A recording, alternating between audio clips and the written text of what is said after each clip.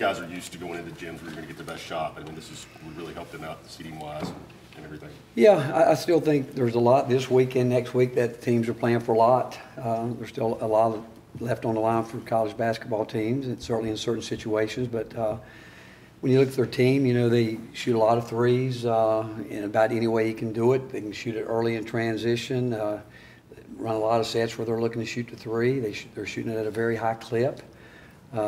Turn people over, rebounded. I think they're in the top 30 in the country in rebounding misses, and they play fast. They'll play some defense where they'll get in the backcourt, press you some, and so they do a lot of different things. And obviously, it's a big game. But I think this time of year, I think all games are big for everybody because you're trying to get your momentum and you're trying to get where you're consistent and playing at a high level.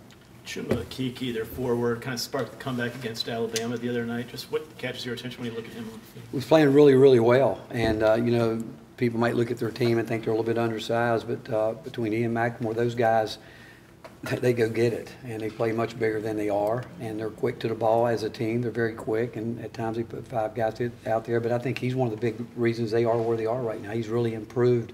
When you go back from where he started and where he is now, he's just continuing to get better.